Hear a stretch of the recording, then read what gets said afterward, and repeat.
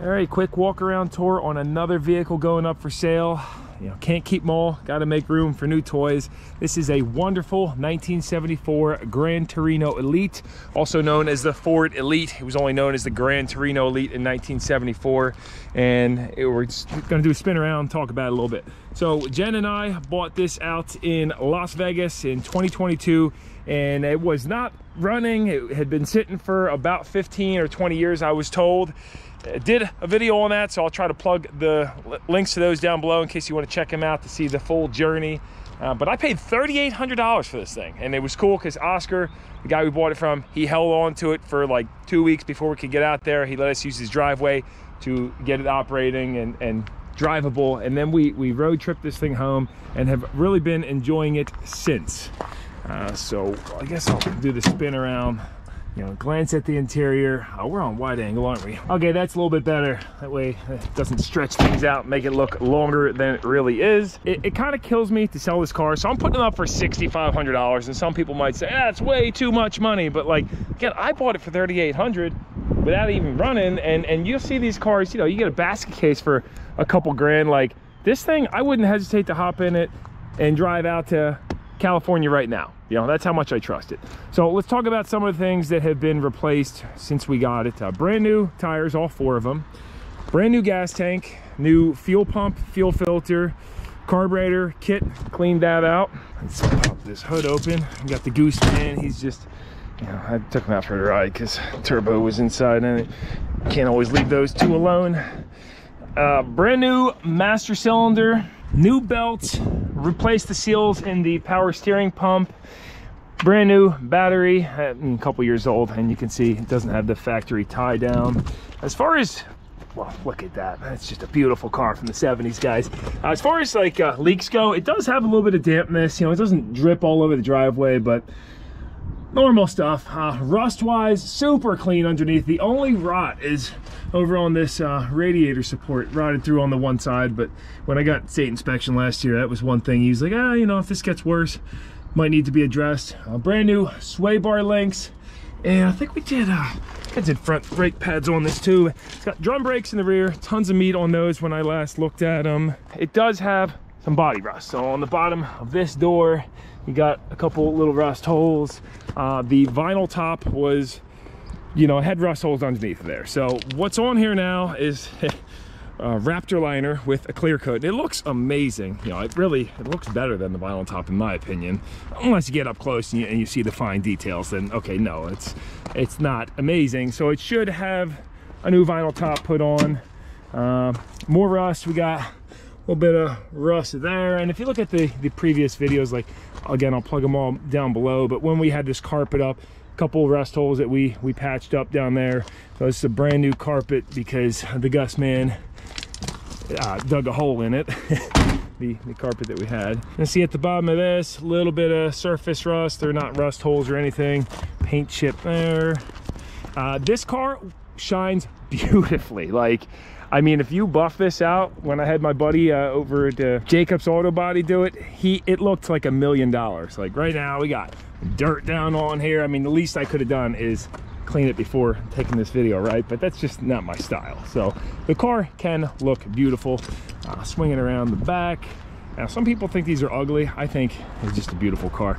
These alloy wheels, super cool. I thought they were hubcaps at first, and these buff out to be like, I mean, just blind you, shiny, bright.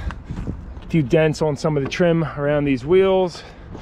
Let's go in here. Look, so this is what the original carpet looked like. You gotta really dig your fingers in it. See, we got some rust through in here. The body's definitely, you know, it's doing its thing as the NJ Transit train goes by. More paint kind of like flaking off on that. And geez, I guess that pretty much tells you everything, most of what you need to know. Now, if I was to sell this car for $4 grand, I don't know, I might just hold on to it for that because it's such a fun driver. I'll take it for a spin now. Go out to the flea market. This lens had a big crack on the bottom. I just hit it with clear silicone, and you can see it hasn't been a problem since. It's been 2 years. You know, you just gotta do what you gotta do.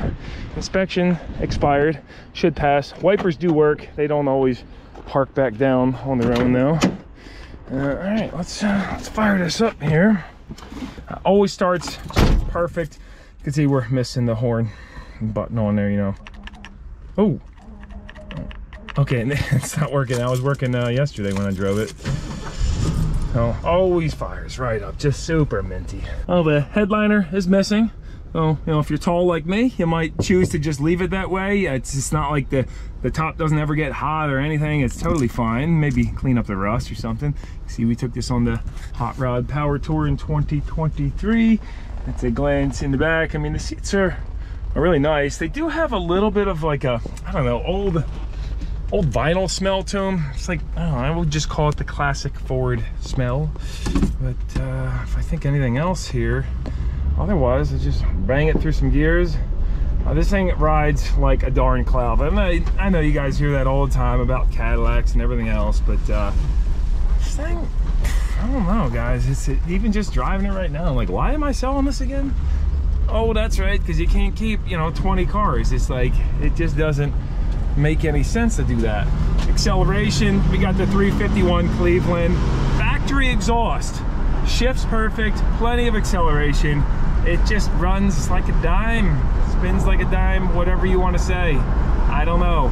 Very responsive steering. You know, you can steer it with one finger, no problem. You get a little bit of body roll, but that's the feel of these cars. That's what it's supposed to feel like, and it feels good. Here we go, boy. Going for a car ride? Yeah. As far as gauges, the tachometer, speedometer, ammeter, clock, oil pressure, all that works. What doesn't work is the fuel gauge, and sometimes the temp gauge works. Most of the time it doesn't. AM radio did work great. Doesn't work now. Haven't looked into it. Missing one knob there too. Even when it did work, the speakers weren't awesome. Heat works. AC works too. Might need to be recharged. Haven't tried it this year yet. But I think this needs like a new diaphragm in here because it's kind of hard to slide this over, and sometimes it works right, sometimes it doesn't. You can cruise down the highway at 70, 75 all day long. This thing gets, you know, 17, 18 miles to the gallon. It's not uncommon. Hand crank windows, so you never have to worry about those breaking. And I mean, you can push this thing up to 80 or 90, no problem. It just kind of floats over all the bumps. Look at it, drive straight as an arrow.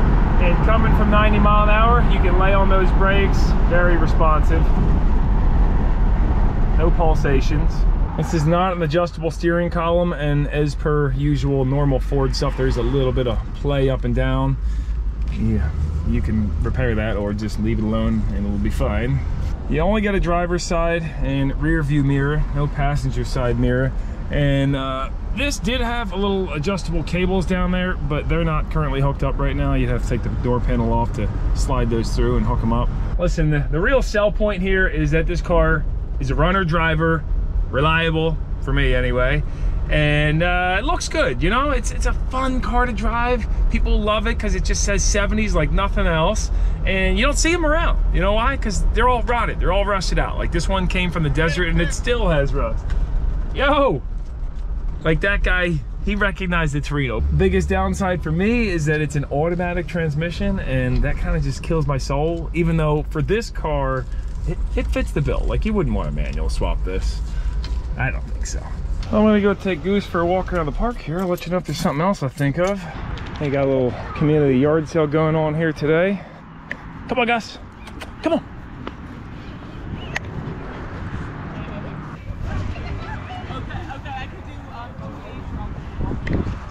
And the $2, $3, and $5 bins.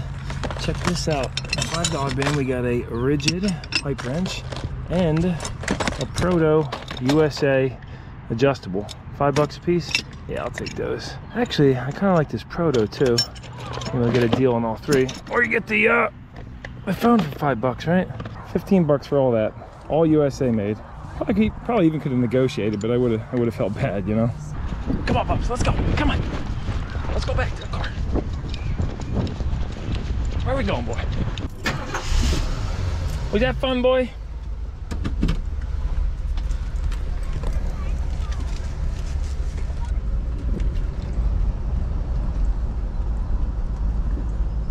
All right, ended up hosing the dirt off. She looks way better. Time for a sunny cruise.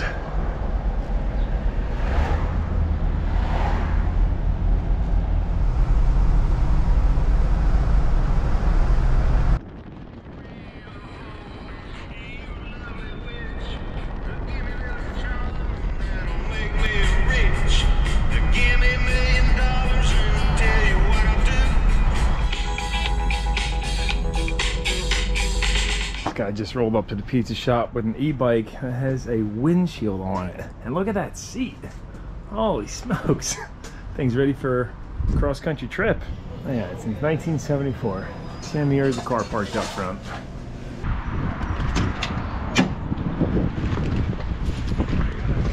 We got a beggar on our hands. What is it, boy? What? Hey, hey, hey! Hey, sit. They say cheese is not good for you, but a little human food will do you good, buddy. Keep that coat healthy.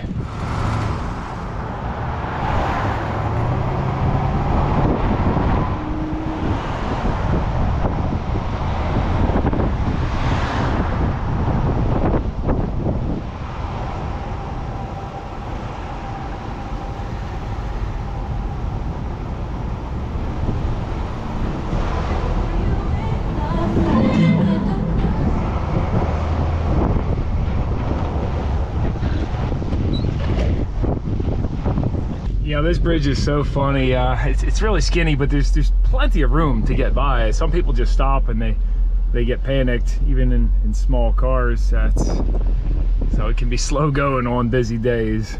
I think the Bridge Commission's talking about replacing it, but it's been here for, geez, probably well over 100 years. I just remember when I first got my license driving over this in a 1983 Grand Marquis. That was a little nerve-wracking, but then you kind of get used to it. I mean, it helps when you have a car you don't care as much about either, but it has a little scrub C-channel there, so your tires will hit that. I mean, you can see everybody hits this stuff. We're gonna just take the Jersey side of the river all the way up to Lambertville, across to New Hope. Check it out up there. Maybe find a good spot for you to cruise around, huh? Gus, what is this? Where you go?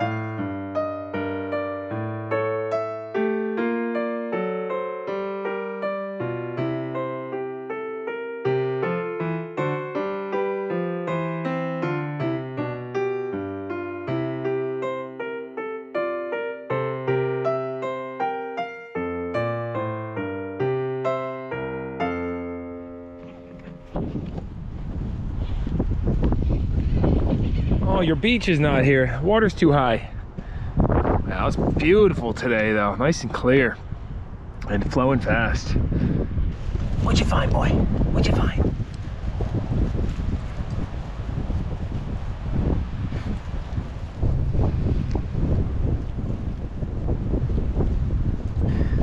Sometimes you gotta just let him go. I mean, look at that tail. It's up. He's enjoying it.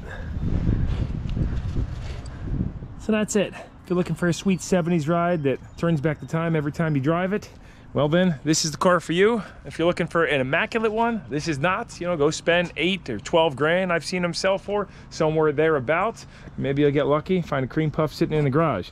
If you want one that has some dings and dents, you can leave dirt on it and it's no big deal, but then when the sun pops, nobody even notices it. then this is the one. So thanks for tuning in to the video. I'll be out cruising this thing, enjoying it, unless somebody makes me a reasonable offer. See you guys again soon.